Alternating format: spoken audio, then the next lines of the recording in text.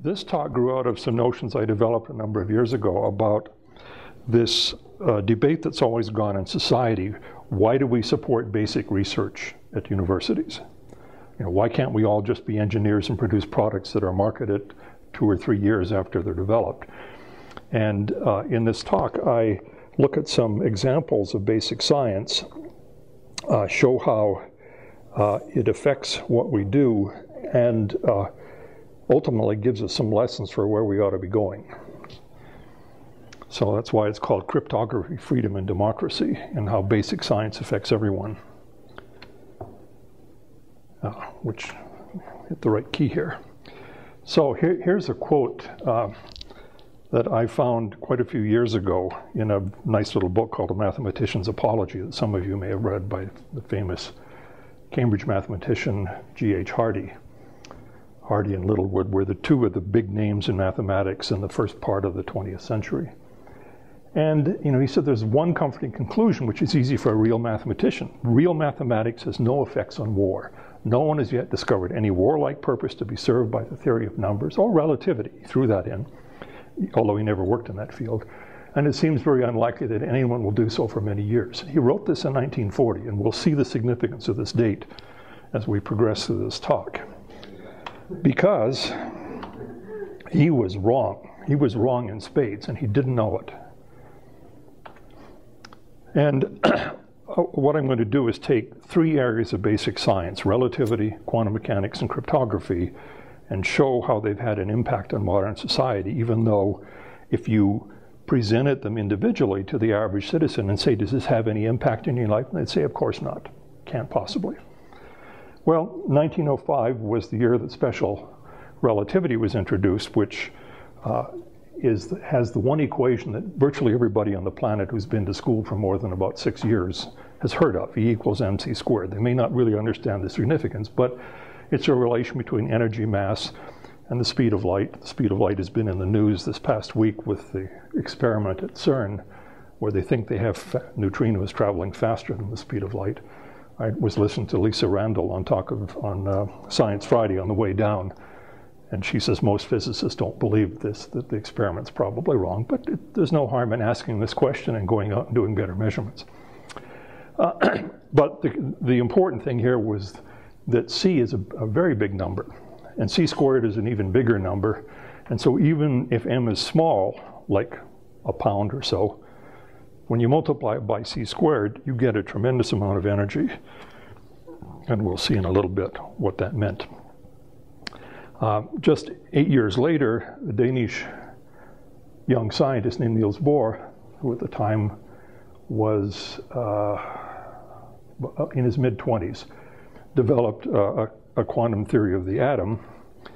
And 13 years later, Erwin Schrödinger in Germany, he's actually Austrian, but he was working in Germany, discovered what we now call a Schrödinger wave equation, which is that's the handout from last time, but you're welcome to a copy if you want one, which is the quantum mechanical wave equation we deal with today. And just 13 years after that, 2 radiophysicists in Germany succeeded in splitting the atom. Now, they didn't know they had done so. They separated the results chemically, and they got products that were unexpected.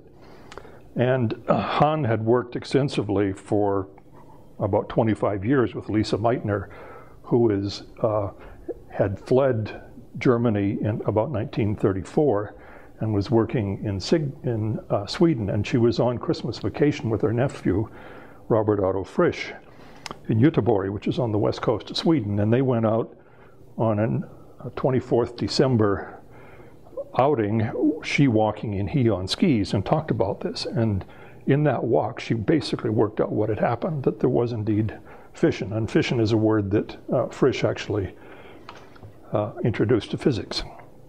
Just a few months later, 9 months later, Germany invaded Poland. A couple of years later, the United States entered the war. A few months later, the Manhattan Project was started. Now, there's an interesting little bit of background history here. This discovery this explanation of fission, which Frisch and Meitner worked out on the 24th of December 1938, Frisch went back to Copenhagen where he was working and saw Niels Bohr, who was about to get on a boat to sail for America on the, I think, the 6th of January. And on the trip over, Bohr worked out in great detail what was going on and basically spread the word very quickly through the east coast of the US. And within a month or so, all of the physicists in the US were aware of this work and had reproduced the Hahn and Strassmann results. And they were already thinking about what impact this would have because of that c-squared multiplier on the mass. And in August, two scientists, Edward Teller and Leo Szilard, visited Albert Einstein, who was vacationing in upstate New York, and talked to him about it, and they agreed the best thing they could do would be to sign, to have a letter which Szilard largely dictated and Einstein signed, that was to go to the President of the United States, essentially saying this discovery from just a few months before has the potential to alter the outcome of this war.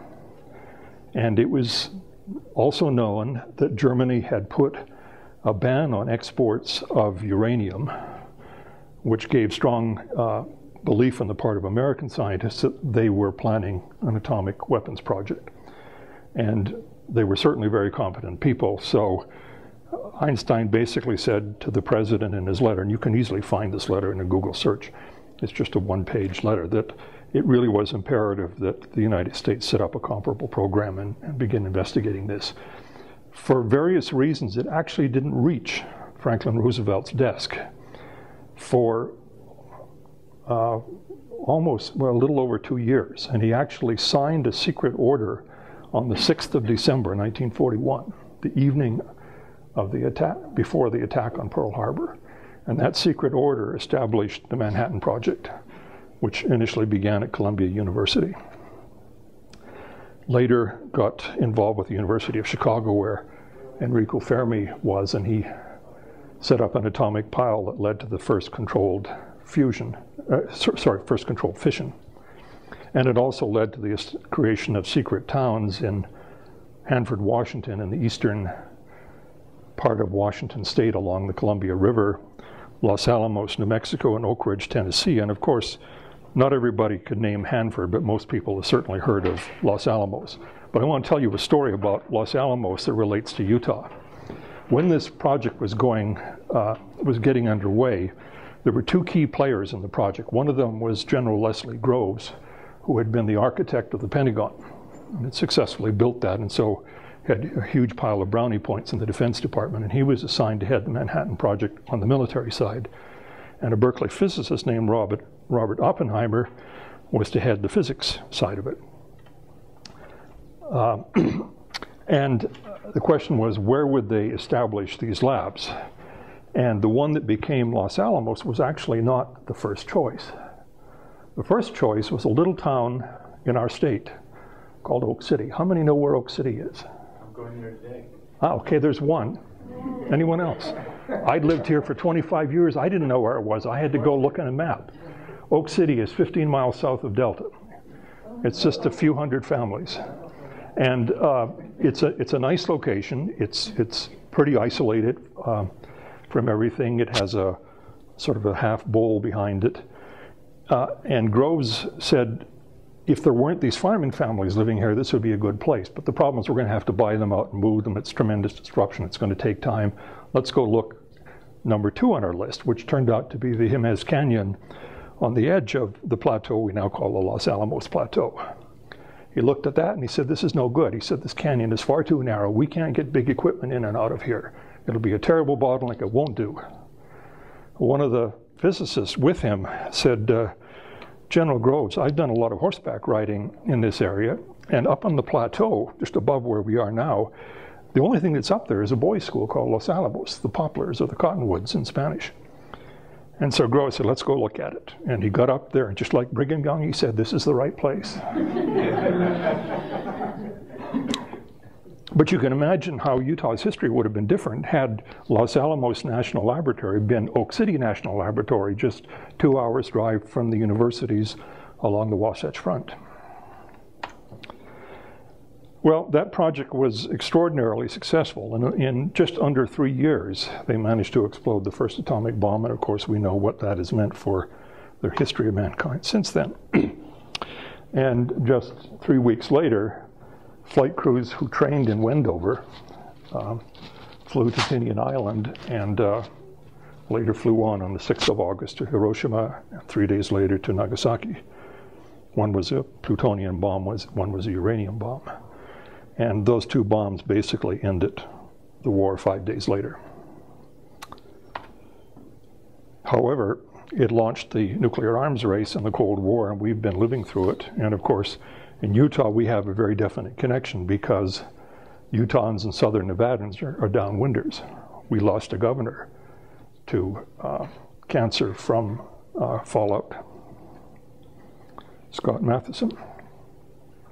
Well, so that's some background of what fundamental quantum mechanics did to modern society.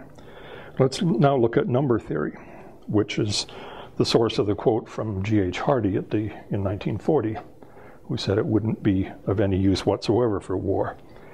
Well, in 1976 and 75, researchers at 2 institutions that are pretty famous just across the bay, San Francisco Bay, from one another, 2 of them at Stanford and 1 at Berkeley, invented public key cryptography independently of one another. They didn't know about this.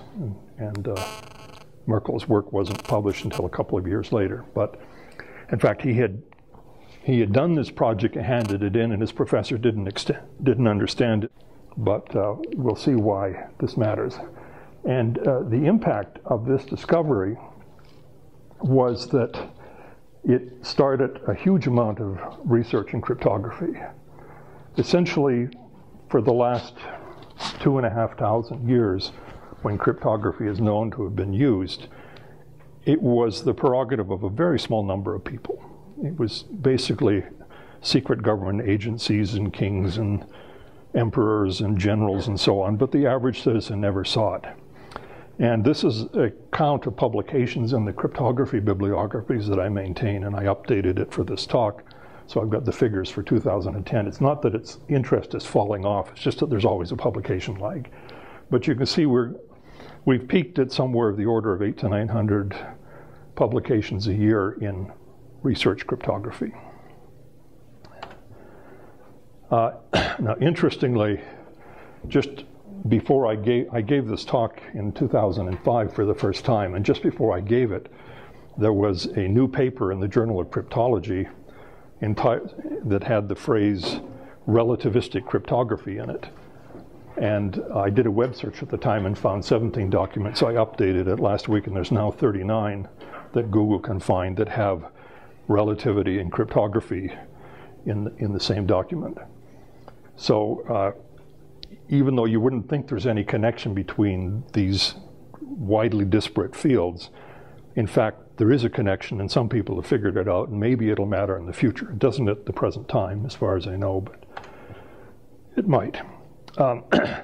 Going back to relativity, aside from helping to explain how galaxies evolve and move,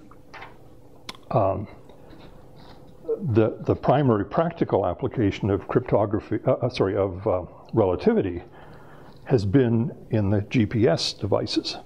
It turns out that you need corrections from both special relativity, Einstein's 1905 theory, and general relativity, his 1916 theory, that's much, much more complicated, that involves the mathematics of curved spaces. Both of those corrections are essential. And all modern air traffic, both commercial and military. My brother-in-law is a retired navigator in the Indian Air Force. And he said by the 90s, they had essentially given up, all the world's air forces, the notion that you needed a navigator. Now there's a little device called a GPS device, and everybody uses it. So to talk about cryptography, which leads into the final part of this talk, we need to introduce some words, and I'm not going to read out the definitions, but I'll just put them up a line or two at a time here, because these are buzzwords that, whoops, I'll go back here, that appear in the cryptographic literature, and they might not be familiar. Cryptanalysis is figuring out encrypted data. Plain text is the original message. Ciphertext is what you get after you encrypt it, and so on. And we also need to know a little bit about prime numbers, not very much. Prime numbers are numbers that cannot be divided by anything other than 1 in themselves without a remainder. And so there's the first 100 prime numbers.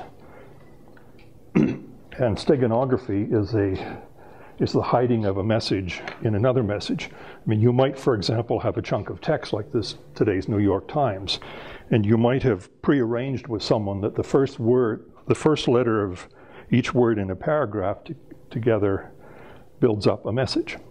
And most people would look at this and they'd see the news story. They wouldn't bother looking at the first character of every paragraph, or maybe the 17th if you'd arrange that. And that could carry a message that you wouldn't be able to see. Now, if you knew where it was hidden, you could obviously quickly find the message, but it's just the hiding of a message. In photography, you could do this with digital images just by changing low-order bits of a high-resolution color value. And you wouldn't be able to see it visually, but you could certainly recover it. The prime numbers even show up in cartoons, and I like this one from BC about what a prime number is.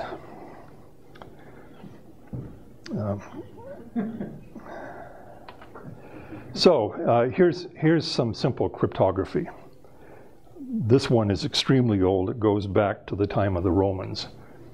The idea is that you take your regular alphabet in order that you learn in school, and now you jumble all of those letters and you write them down in parallel, and then you connect the letters with lines, and that's your encryption policy. So if the general is sending out the message to his troops, attack at dawn, you simply look up those letters in the table and you get this funny jumble of letters that doesn't make much sense. And the soldier at the other end, who has the job of decrypting this message for his lieutenant, he simply uses the table in the reverse order and recovers the message. And at the time of Julius Caesar, there's a cipher was used. It's called the Caesar cipher after him. It's a little bit simpler. It's simply based on taking the alphabet but shifting it a certain number of places. But it's the same procedure. It just happens that this one is ordered instead of random. And you get an encrypted message as before. Now, there are two important features of these substitution ciphers. One is that there's a secret key that controls how you encrypt and decrypt. So in the first case, it's the complete jumbled alphabet. In the second case, it's just the number that is the shift in the alphabet. And the second feature is that these practices of encryption and decryption are symmetric. There's one key, and it allows you to go in both directions. And it turns out that most cryptographic methods that are in use today have this property, but not public key cryptography, not the Diffie-Hellman-Merkle idea. Back in the 1880s, a European scientist named Kirchhoff wrote up some principles for military cryptography. One of them is that it must be indecipherable. That's a fairly obvious requirement if it's going to be secure. But his second point was rather unexpected, that the method must not be required to be secret. And if the method, not the key, the method falls into the hands of the enemy, that won't help them a hoot. This is known as Kirchhoff's law in the cryptography business. And that's not obvious. Most people would say, no, you have to keep it secret. But no, that's not the case. Same as the electrical Kirchhoff? Yeah, I think so. The key has to be communicatable without the help of written notes. So it could be a passphrase, like passwords that you use to log into a computer system. And you have to be able to change it. And the reason you want to be able to change it is if you learn that the enemy has just captured the key, well, first thing you do is change the key. And the fact that they know how the method works won't help them, because it's just as hard to crack messages with the new key as it was before with the old key. And the old key doesn't help them with the new encryptions. And it must be compatible with the means of communication. This means that, for example, if your transmission system can transmit, say, alphabetic characters, then it must not involve characters which are not alphabetic. If you remember, in telegraphy, there was a 6-bit code, so you had 63 characters that were available. And if you needed characters beyond that, you were basically out of luck. And it has to be portable, and it must not require the collusion of several people. You know, consider what happens with certain kinds of safety deposit boxes. You have your key and you go to the bank and say, I want to open my safety deposit box, and you put your key in, but the bank manager has to come along with his key and put it in. And only when the two keys are provided are you able to withdraw the contents of the safety deposit box. And a similar thing applies for banking between different computers. And it must be easy to use. And the reason it has to be easy to use is that some of the circumstances where cryptography is used are stressful ones, the heat of battle. So you can't have a guy huddling in a foxhole going through a complicated decryption process. He's got to be able to do it relatively easily. And quickly, yeah. So what this boils down to in terms of security is you have to assume that the attacker may have captured the ciphertext, the encrypted material that's all garbled. And that attacker is going to try to examine that and see whether they can recover the original plaintext. So the security then depends on keeping the plaintext secret. I mean, obviously, if you put that up on a big billboard, you know, they could read it with the field glasses, you're out of luck. And the key has to be kept secret.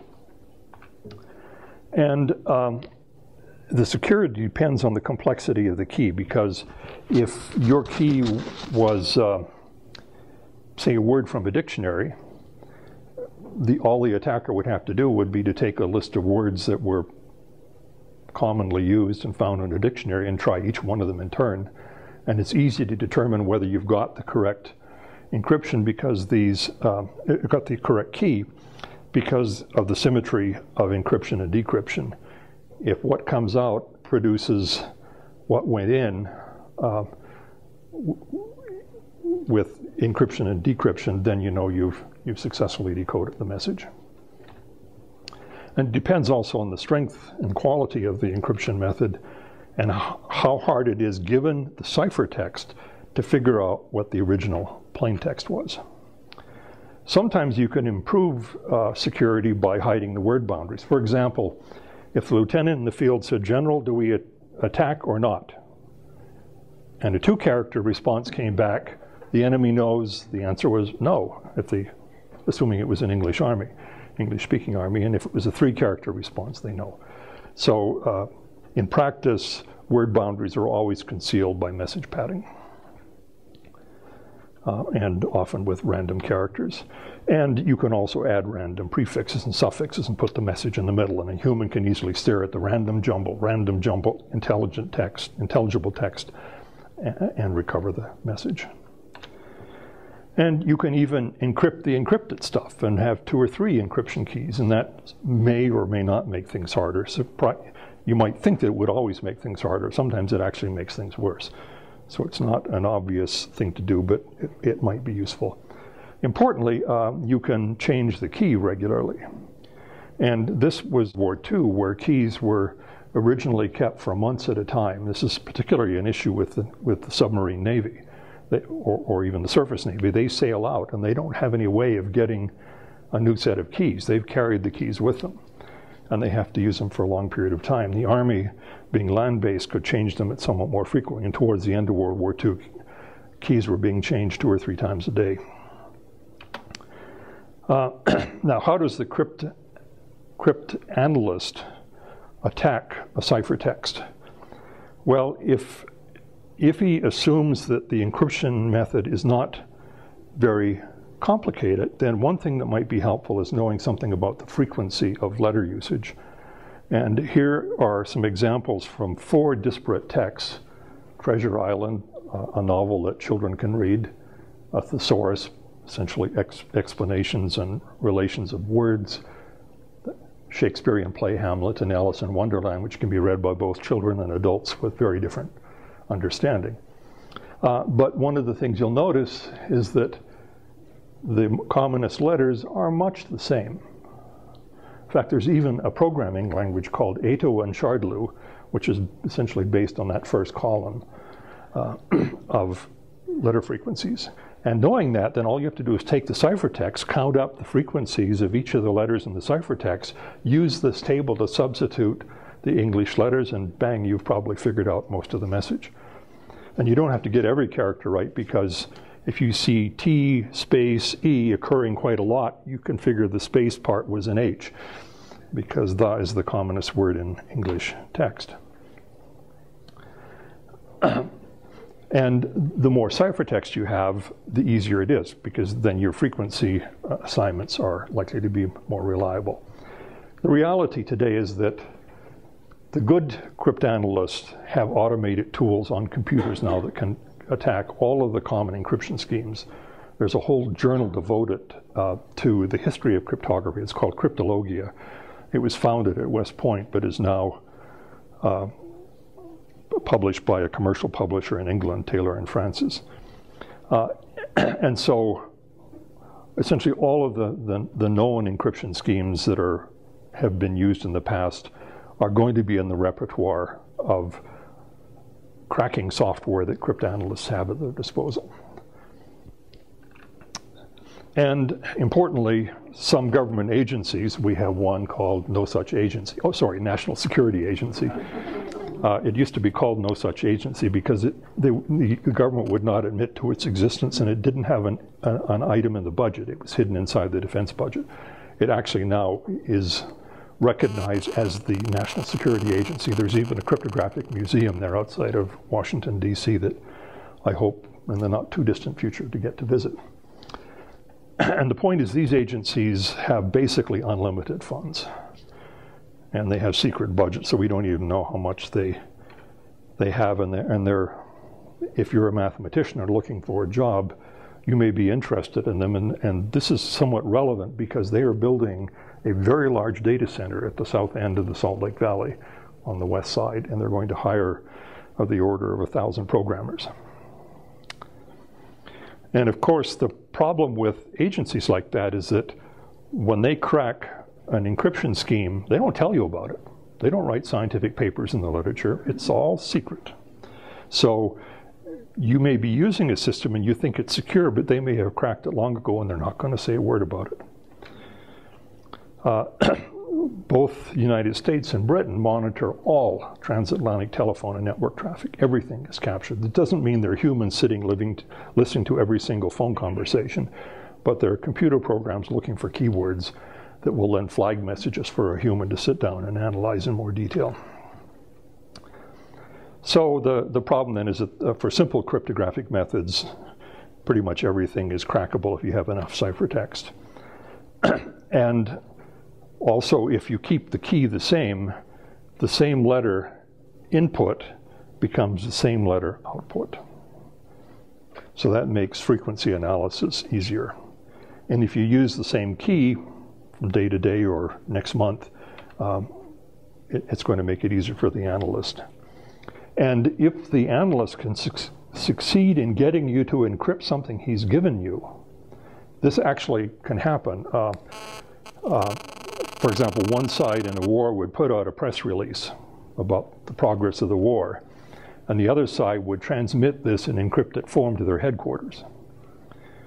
And so now the one side has succeeded in getting them to encrypt them, so they know what the input is, and they now know what the output is, and then they have to say, well, how did we get from the input to the output?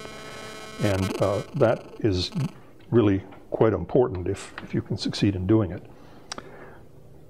A problem with all encryptions, if the keys are captured and you haven't been able to detect they've been captured, then all traffic in the future and all of your past traffic too with those keys is compromised.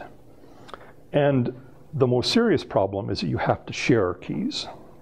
As I mentioned in the case of the submarines, they had to start out with code books that they got in their home base ports and sail out into the Atlantic and the Pacific and use those for a long period of time. And that makes it impossible then to change those keys if headquarters believes the keys have been compromised. And there was actually a German submarine captured in the mid-Atlantic in the mid-1940s in the middle of the war, where they were actually able to recover the code books. And that was extremely important for both American and British naval intelligence to continue their successful decryption of German military traffic. And the other problem with cryptography, if you're doing it electronically, is that you can't tell whether you've been eavesdropped. If you send it in printed form, you can't tell whether someone has photographed it, at least if it's in an obvious form. And even if the attacker cannot decrypt your encrypted messages, he still can determine that you're sending traffic. And that turns out in the military situation to be extremely important. And it was used very heavily in World War II on both sides to try to figure out where was the attack coming next. When they saw a lot of radio traffic in one part of Europe, they said that's where the troop buildup is. You know, that's where we got to be prepared for an attack in the next few days. So the simple encryption schemes, like the substitution ciphers, work on a character, or if you're working in binary, a bit at a time, and they're called stream ciphers. And they have the characteristic that a given input character always shows up as the same output character, no matter where it appears.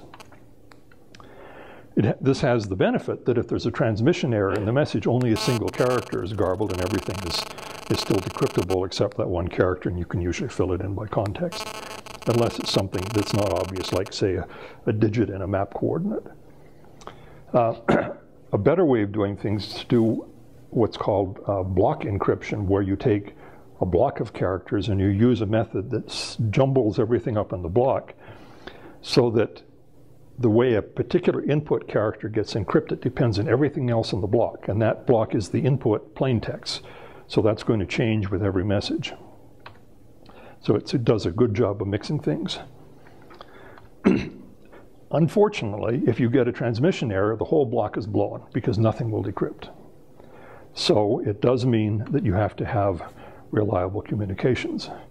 Now, on the internet today, we've sort of gotten used to this because the network protocols that were developed in the 60s and 70s and 80s essentially provide us reliable communications. It's very, very uncommon to get any kind of corruption in data we move back and forth. In fact, we don't even think about it these days. We download software packages in source form and binary form, and we expect them to compile if they're source code, or just run directly if they're binary.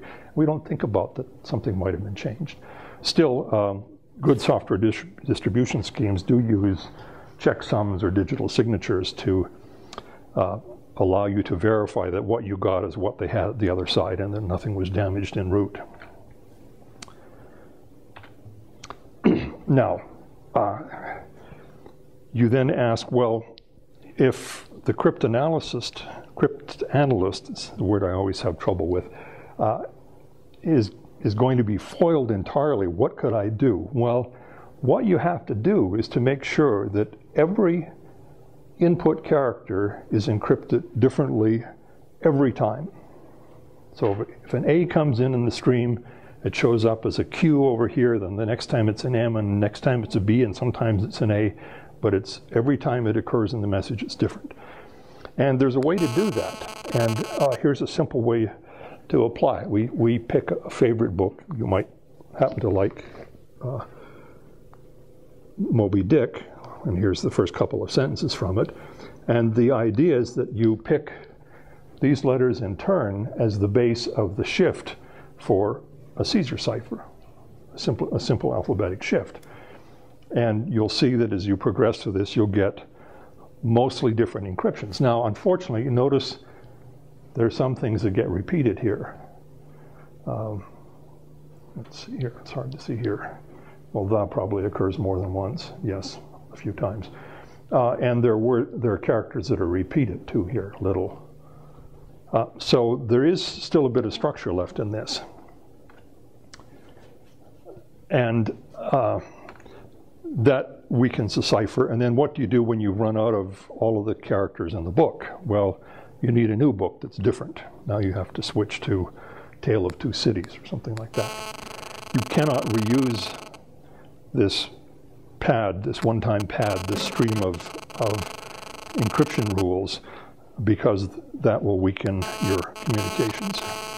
What you really want is a completely random string of letters. And this brings us back to last week's subject, random numbers.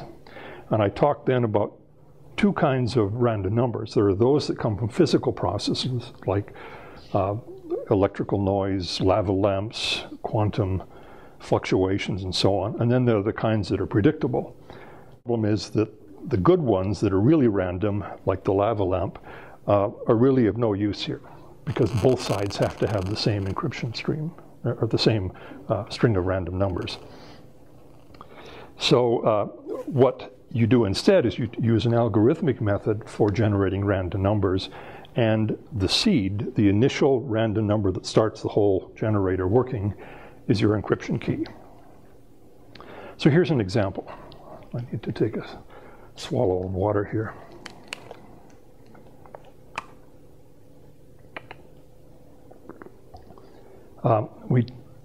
We have a little function called encrypt, and it gets a key and a message.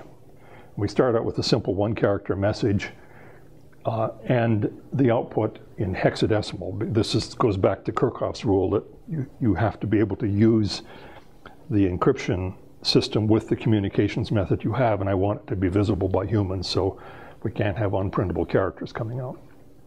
So we do it in hexadecimal, and the letter A has become the hexadecimal character whose number is 2B, 32 plus 11, number 43. And where does the rest of the stuff come from? Well, that's message padding. Every message is going to get padded to a constant length. So we don't really care, but the attacker doesn't know. He just sees the string of data. Now, if we encrypt the string AB, well, the B is now, even though it's only one position away from A, it gets a completely different value, 47 hexadecimal, but the A is still the same. And if we do ABC and ABCD, what you observe is that the same leading character gets encrypted the same way every time. And that's definitely a weakness. However, if you have a repeated letter, you then end up with completely different characters. So it really is jumbled. So the attacker really has no way of inverting this mapping and discovering that each of these hexadecimal pairs maps back to the same character. And so here's an example. We take a statement from American Revolutionary history, and we encrypt it, and we print it out, and we get a string of hexadecimal garbage to a human. And now you put your other hat on, you're now the attacker, and you try to decrypt this. So you remember in Kirchhoff's law that we can't assume the method is secret. So both sides have the encryption and decryption functions. So the attacker runs the decrypt function and tries key 122. He just guessed it out of the air. He puts in the ciphertext that we had in the previous screen, and he gets garbage. If he puts in the correct one, 123, he gets back the correct message and sees immediately this is what he expected to discover, and tries another key nearby and gets garbage again. So a lesson of this is that knowing the key approximately isn't good enough. You either have to know the key exactly or it's useless.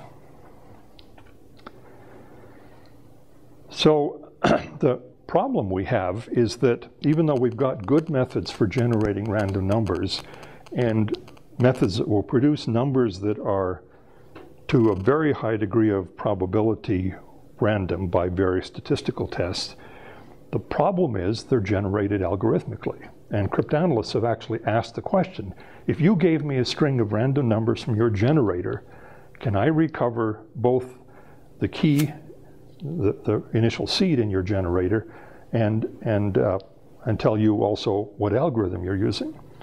And unfortunately, for a lot of the common random number generators that have been used over the last 50 years, the answer is yes.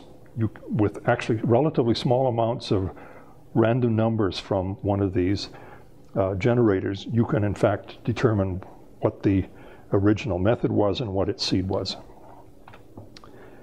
And as I mentioned, if you use lava lamps or radioactive decay quantum fluctuations, those aren't reproducible. You can't, they're simply completely impractical because they could never generate the same stream at both ends of the communications channel.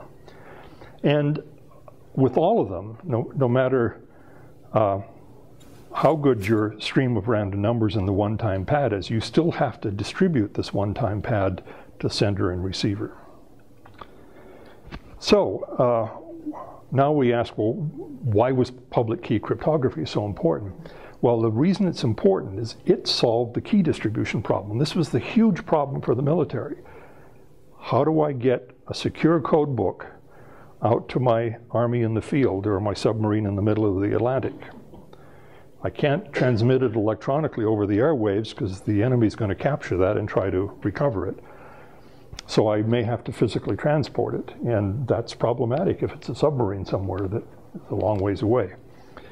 So what public key cryptography allows you to do is to have, instead of a single shared secret key, you have a pair of keys, one that's called public and one that's called private. And the keys are related, and we'll look briefly at one of these in a little bit, but the essential idea is that you have some mathematical function that's easy to apply in one direction, but not easy to apply in the reverse direction, that is to find its inverse. And these are sometimes called one-way trapdoor problems or algorithms. An example is it's easy to throw a needle into a haystack, but it's a lot harder to get it out.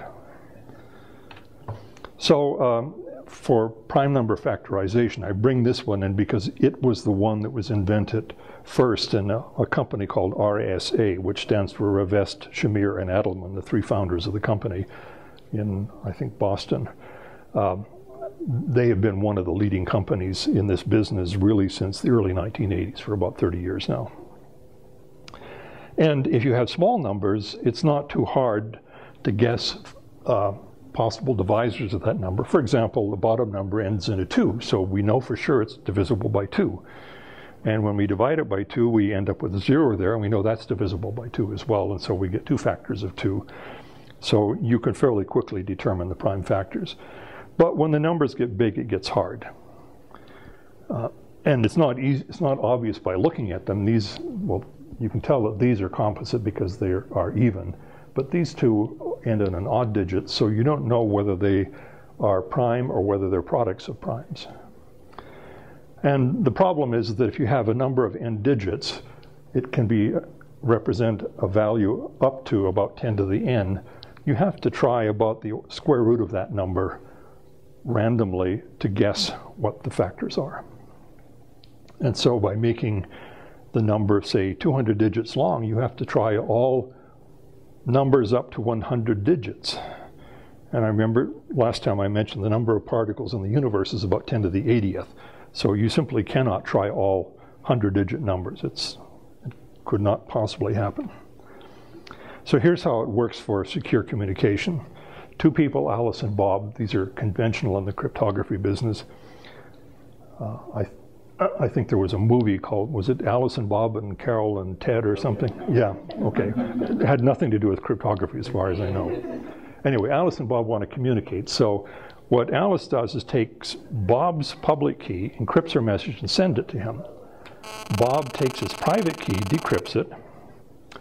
He sends his response back, encrypt it with Alice's public key, and she takes her secret private key and recovers the message. And so if two people each have a public and a private key, they can communicate securely. And an attacker can't come in as an imposter because they don't know the private keys. So this is really an astoundingly good idea, that if the keys are sufficiently long and they're based on a problem that is sufficiently difficult to solve, then we can be quite confident that nobody, not even the NSA, can decode these messages. Now we'll see there are other ways, but so it's not very difficult then to extend this idea to allow you to make unforgeable digital signatures, as long as the private keys remain private. And that's important for commerce. You know, companies used to have, say, the CEOs would get together and they'd both, in the presence of one another, sign contracts that obligated the two companies to do something of mutual benefit to both. But in a worldwide commercial environment, that gets very painful. You don't really want to have to travel around the world for every contract your company signs. So you really would like a way to sit in your office and have a computer take over and put an unforgeable digital signature on your message. For the case of prime factorization that RSA is based on, this is a problem that's been studied for over 2,000 years by people in mathematics. And we still believe it's intractable, that the only way to find the prime factors of a large number is to try all possible factors up to its square root. Importantly, there are other methods that involve different kinds of functions. They're radically different. One is called elliptic curves, another one is called discrete logarithms. These have no relationship really to one another, but they do have this characteristic that's easy to go in one direction and not in the other. And the reason we want to have this is because if next week some mathematician in China announces to the world that he has found a fast, practical way to crack the prime factors of arbitrary numbers in a reasonable amount of computer time, RSA is out of business. We need fallbacks. And so all modern communication systems are designed so that the cryptographic method is a plug-in module, and they're all prepared to try different kinds. If you work on Unix systems, you probably are comfortable with using SSH username at hostname to log in as that user on another computer. And what you'll discover if you do man SSH to get the manual page or look in its configuration file in your home directory is there's a whole list of different ciphers it can use. There's a default one which is believed to be relatively secure, but if that one is ever cracked, tomorrow everybody just changes the method and we're safe again. The problem with public key methods is because they involve arithmetic on very, very large numbers, that they're not fast. You know, there's no hardware on any computer today that you can buy commercially that will do arbitrary precision arithmetic. It's all done in software, and that makes it about 100 to 1,000 times slower than hardware for normal arithmetic. So you can't use these for routine high-speed communication at gigabits per second. What you instead do, and what SSH does in the Unix world, is it uses randomly generated keys, which it likes to get from things like dev-urandom and dev-random that I talked about last week, to generate a random key that it sends to the other side and said, here's my public key. And the other side will do something similar, and they exchange with public key methods a key that will now be used for a symmetric method, which is fast. And one of the best ones today is the advanced encryption standard developed in a worldwide competition about 10 years ago by the National Institute for Standards and Technology, which used to be known as the National Bureau of Standards in Gaithersburg, Maryland, just north of Washington. So if you're using SSH to log into another machine, or you're sitting in a web browser and it says HTTPS, Hypertext Transport Protocol Secure, you actually are using public key methods already. But all that has been used for is to create a key from a random source that's sent to the other side and then used for a symmetric encryption method. And that makes it pretty darn reliable and essentially uncrackable. Except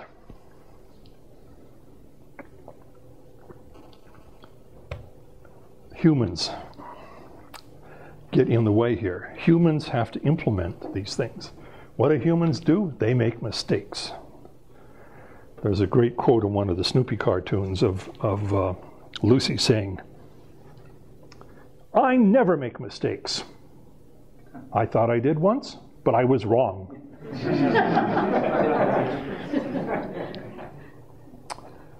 But in reality, software is a lot more complex than a one-line cartoon. So people make mistakes. In fact, in August, there was the annual Black Hat Conference. This is a conference in which people in computer security get together and talk about progress in improving computer security and also in attacking it. And one of the papers presented was a look at the HTTPS protocol. And they found that roughly 80% of the several hundred websites that they examined had flawed implementations that allowed them to defeat the security. So even though you think you're talking to your bank over a secure connection, in principle it is secure, but because humans screwed up in writing the software, it isn't secure. So that's an issue. Now, what does this have to do with citizens? Well, public key cryptography solves the key exchange problem, and it lets you transmit very hard to crack keys for symmetric methods. That's certainly important. And it allows individuals to communicate with reasonable confidence that even the NSA can't read what they're writing.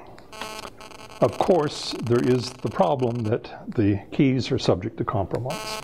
How can that happen? Well, you might post it on a Post-it note on your bulletin board beside your computer, just like you do with your password, because it's long and you can't remember it. It can be gotten by eavesdropping, or they can put a gun to your head, or they can simply say, we'll send you to prison for the rest of your life unless you give up your key. That's the usual technique that many governments take, and it's pretty effective. And there is an issue here with verification of keys, because if Bob and Alice know one another, they can get together and say, Alice, here's my key, and Alice says to Bob, Bob, here's my key, and they believe that these are the keys because they talk to one another face to face and they know each other and they trust one another. But for businesses on opposite sides of the world, this is a problem. So what is a solution that might work? Well, there are some big companies. VeriSign is probably the largest in this business. What they essentially do is they say, for a fee, we will generate a pair of keys for you, and we will certify them that we generated them. And you can believe us because you're paying us money and we're big and trustworthy. And then when someone else gets your public key and wants to use it, they say, oh, it's signed by VeriSign. Must be correct. It's not an imposter's key. Well, when I wrote this in 2005, I just said, all this does is transfer the problem of trust from an individual that you might know to an organization that you don't really know personally and you have no control over it. So why should you have confidence in it? And so I don't think that's a good solution, but it's what most companies are using today. In July, a Dutch company that issues certificates called DigiNotar had their website compromised, and the attacker succeeded in using their internal software to forge keys for a number of big companies like Microsoft, Google, and others, with the result now that there are certificates embedded in people's computers all over the world that have DigiNotar attached to them, and it can't be trusted. And so the industry has been scrambling for the last 2 months to figure out what to do. And we are here the last day of September, so we are barely 2 months after this. This company has already gone bankrupt because their business fell to zero within days of the announcement of the attack. But the cleanup job still remains, because we have to find all of their certificates on all of the world's computers, and that's a lot of them, and replace them. So what Microsoft and Apple, who are two of the biggest personal computer vendors, have been doing is changing software, and pushes that are going out within the last few days and for the next couple of months are simply going to investigate the keys that are stored in each machine that the software is installed on, and if it sees DigiNotar in the signature, it's going to throw it away and simply refuse to believe it. So we don't have a really good, solid solution to this problem yet. Perhaps large corporations like VeriSign are about as best we can do, but it would be better if you really had personal contact. Now, in the free software community, people have said, well, look, when we were little communities in a given city, we could get together and have a key signing party, and we all hand each other a business card with our key printed on, and we all agree that we've seen each other in these meetings, and we trust this little group of people. But that doesn't help you for the person across the country. So one solution is to say, well, when you create a public key, private key pair, you register your public key in a number of servers around the world. And the reason you do this is if you registered only at one site, well, how do you know that site hasn't been attacked? It becomes very improbable if you can do this at a number of sites. And it also means that if you're in different countries, the laws of one country can't suddenly come and bite you because you've got a copy elsewhere. You may have been following the WikiLeaks story over the last couple of months, and you may have heard from Julian Assange in his interviews that they actually store this data in a number of places around the world for precisely that reason, and the data is encrypted. And they were in hot water a week or so ago when it was announced some attackers have figured out what their encryption keys were. So the question is, it looks like cryptography has given us a secure way of communicating, and is that the case? And unfortunately not. And there's a well-known author in this area named Bruce Schneier, who has written 2 books on the practice of cryptography, that is the mathematics and the computer software and so on behind it. But he's also written some other books. 2 of them that are worthy of note are called Secrets and Lies and Beyond Fear, that are not, they have no mathematics, no software in them. They're about the impact of cryptography on our society. And the problem is that there are lots of ways to get plain text back from encryption text. Compromise of the keys, capturing the keyboard input, capturing text off screen images, and so on. And there are plenty of weaknesses in this area. One of the first wireless encryption protocol, that was one of the first protocols used for wireless networks. And it turns out to be so easy to crack that you can find software that you can download for free, and in a couple of minutes it can crack anything that's encrypted, even though it's got a random key, because there are weaknesses in its implementation. Microsoft Windows passwords are enormously insecure for a variety of reasons that I won't go into here. Cell phones also are problematic. The reality is that faulty software has reduced or eliminated security. But it's important that when you use encryption, you only use methods that have been widely researched and studied, because of those are the only ones that you're likely to be able to have confidence in. Unfortunately, there are a number of companies out on the market who say we have proprietary encryption schemes that will ensure your data is never attacked by someone else. And that's just pure rubbish. Bruce Schneier calls those companies snake oil companies. And security by obscurity means, well, we won't tell you what the algorithm is, but trust us, it's secure. Well, that's not secure. And as Schneier points out, the fact that these companies always put on the website, nobody's ever cracked our encryption method. Well, he says, look, that just means because nobody gives a hoot. They're not important enough in the business.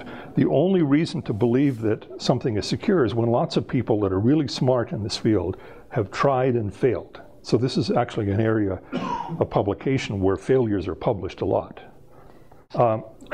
But what it does mean, however, is that if you have encrypted your data, you have a problem.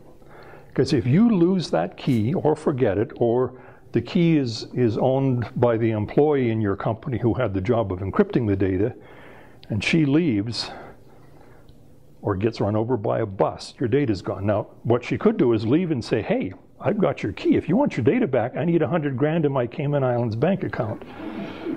And that has actually happened multiple times. So this is a big issue. If you do encryption, you have to think really, really seriously about the security of your keys. And this usually means there have to be multiple copies deposited in various places with your lawyer, with a safety deposit box somewhere, perhaps on a site outside the Salt Lake Valley, so that when the earthquake comes, it's going to survive even if you don't, and so on. So now I've got a number of points here where I'm running a little bit over time, but I'm close to the end here. There are a whole bunch of examples of modern technology that are being used with the notion that these can make things secure or give society some sort of benefit. But in reality, as with all technology, starting with the first axe that was really good for splitting a piece of wood or hammering a bear over the head so you could have dinner that night, can also be used for bad things like hammering other people. And so all of these examples here have bad side effects. And things like surveillance and scanning are now becoming exceedingly common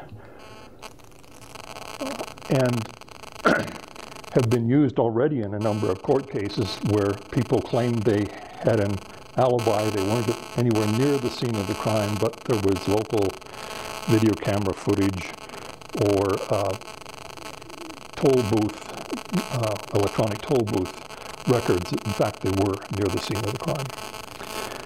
One that a lot of people aren't familiar with was discovered about a year ago, and that is that if you have encryption keys in your computer, you might think when you turn your laptop off that everything is vaporized because the memory DRAM is believed to be volatile. In fact, this is not true. It retains what is stored in it for some minutes. And if you take a can of Freon coolant and spray those memory chips as soon as you've powered off the machine, you can make that data last for hours. And if you keep it cold enough, you can keep it even for days, and you can get all of the data back. So if the attacker steals your laptop and it's got a can of Freon handy, the chances are he can keep everything that was in memory. And one of the things that was probably in memory was your encryption keys, because they're needed to decrypt the traffic that's coming in. I've got a new computer. Do you want it? Last week in the news, there was a story how kids in Swedish kindergartens are now being outfitted with little GPS location tracker vests that when they go on an outing, if they wander off, they can find them. Now, most parents say, this is wonderful, I can find my kid. I had a kid disappear in a store once and we got pretty panicky. I understand that, but the same thing can be used for other people. In Britain, there are cameras all over the place, and they have number plate recognition software, and they can look up and make sure and find out whether you've paid your taxes or have outstanding traffic fines and nail you. There's a problem that's going to become increasingly present because just over the last couple of years there's been strong pressure on the part of some parts of the world, notably China, but it impacts many other countries, to be able to use the letters in their writing systems in internet host names. Now, most of you are probably aware that Chinese do not use an alphabetic system. They use essentially a pictographic system, one character, one word, where the character doesn't give any clue of pronunciation and meaning. You just have to memorize the mapping between one and the other. But in the Unicode character set, which is what all computers are moving to, and Microsoft Windows from Vista onward is essentially purely Unicode, has the feature that it encodes all of the world's printed alphabets. And we have alphabets where those 6 letters, IBM.com, could be I, B, M, or Iota, Beta, Mu, or I, V, M in Russian or Greek or Latin, where they look identical. You cannot tell by looking at the URL in the bar that this is IBM.com is not the one you think it is. It could be a site in Russia or in Greece. So this is going to be a huge problem, and a lot of the opposition to allowing internationalized domain names has been based on this observation. And there is no solution to this problem. Countries are pushing to have their alphabets allowed, and it's going to become a bigger problem. Very few people are aware that all color printers manufactured in the United States today, on every output page, including every one of these I'm handing out at the end here, with the right kind of light, you can see in faint yellow an identification of the printer and the time that the output was printed on. This is put in at the demand of the US government. Identifier on that specific printer? Yep. So if you're using your great color printer, which does a nice job of pictures and US $100 bills and other things, the FBI and the Secret Service are going to get you. Yeah, here's another example. Bluetooth communications for short distance wireless, say between keyboards in a computer or between your Bluetooth phone and your stereo in your car. Thieves are now using the fact that there's a short distance wireless signal to just walk down the street with a little detector. Oh, I got a signal. Oh, there's nothing on the back seat of the car. Bam, it's in the trunk. And they've just stolen your laptop. As George Orwell wrote probably 70 or 80 years ago, looking far into the future, Big Brother is watching you. And this is, I think, a really serious problem that not enough people are talking about. And I'm getting very close to the end here now. So there are lots of abuses of this. There are good things like the statement I made 6 years ago about making it hard for dictatorships to survive, and we saw that happening this year in Tunisia and Egypt and Libya. The problem is that these systems are really not understood by the public, and not even by the legislators. So because they're new and glitzy, people want to adopt them. Yesterday there was a report that a survey of Canadians, when asked about internet voting, responded like 99% in favor of it, because it's convenient. Isn't it wonderful? Everybody has a cell phone, that's great. So they want to vote with the same convenience. But what they don't understand is that it might not be advisable. And the key problem with electronic voting systems, independent of what country they're implemented in, is you cannot secure them. I'm going to tell you about that on the next slide. You can't trust them and you can't audit them. Even though you typed in candidate A, Republican, candidate B, Democrat, and so on, and for various offices, you don't know that what you typed in is what was recorded. And companies said, well, we'll just give you a receipt that shows you what you voted for. What does that mean? They print out the receipt, what you typed in. What they record could be something completely different. And it is impossible to tell whether that has happened or not.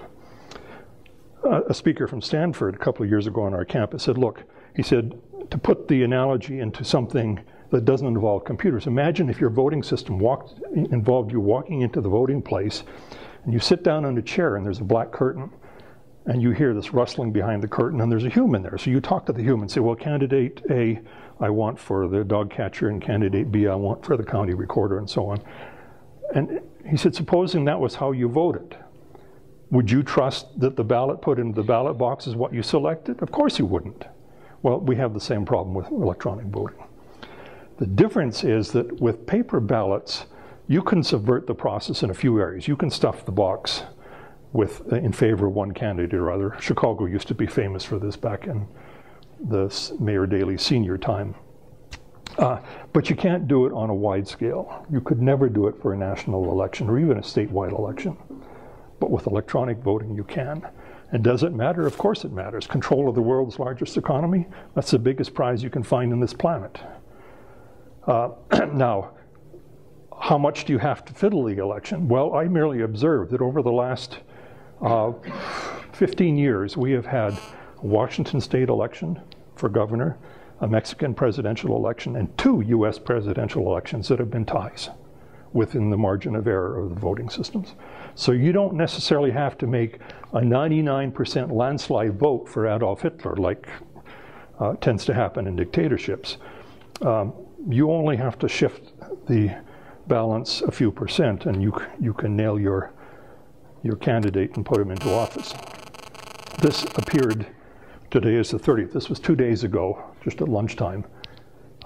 Researchers at Argonne Laboratory have shown that for less than $10, you can take the latest Diebold voting system, and Diebold is the largest company in the US for selling these things, and you can modify it in such a way that the voting machine cannot detect it's been hacked, and the user of the machine can't either. This is really worrisome. So this is the second last slide. Oops,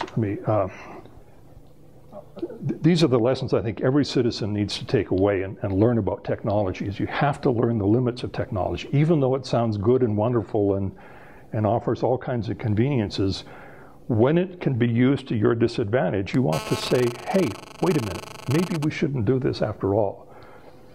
And certainly, as the 20th century has shown, the impact on society of basic technology like cryptography, number theory, relativity, quantum mechanics, and so on, you have no possibility of predicting when those come out what they're going to be used for. Relativity basically went from 1905 to 1939, 34 years before E equals mc squared meant anything practical. We should be very concerned about government attempts to destroy freedom by putting in strong controls like the United States Patriot Act and the Guantanamo detentions. You should, in my view, you should oppose database aggregation. Why do countries issue you with a personal identification number? Well, how many Jim Smiths are there in the country? There are quite a lot, and there's a Jim Smith Society where they all get together every year and meet one another. Hi, Jim. Good to meet you, Jim.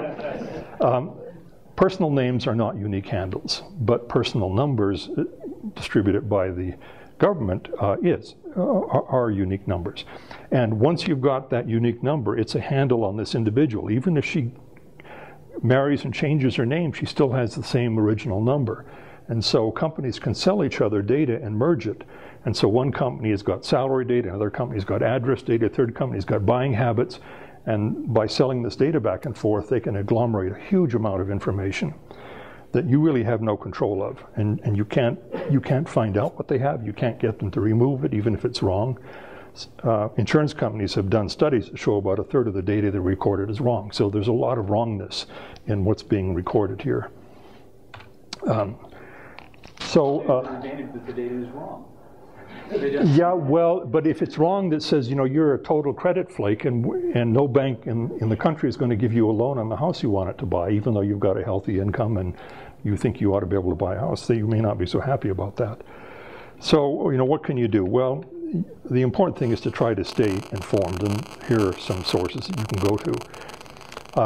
The electronic voting one,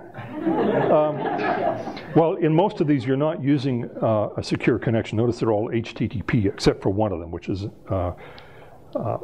and that's, I did a cut and paste. You can take off the S here and you can still get to that journal's website. What I think as citizens we really ought to be doing is asking a lot more of our legislators about what is the need to buy these electronic voting machines. This is the most serious problem today, I think. Earlier this week in the news they were commenting that the lifetime of these machines has turned out to be not all that great, and so they're a very, very expensive way. Why don't we just go back to paper ballots? Because that cannot be subverted. Sure, it's tedious. Sure, it's going to take us maybe 24 hours to get the final results. We can wait. We're electing them for 4 years or 6 years or 2 years. Another day doesn't matter. But at least it's secure. And no voting machine, in my view, can ever be made secure, no matter what they tell you, because even if somebody invents some theoretical scheme that would, in principle, make it secure, humans are going to implement it. They're going to make mistakes. There are going to be ways to attack the system. And as I say, because of close elections, you don't have to attack it very much, just a little bit. I've got two sets of handouts here. I'll stop here for questions. One is just copies of the slides, and the other is a two-page story from a journal issue that came on Wednesday about how the European Union is essentially outlawing electronic voting. So, questions, anyone? What about quantum computing for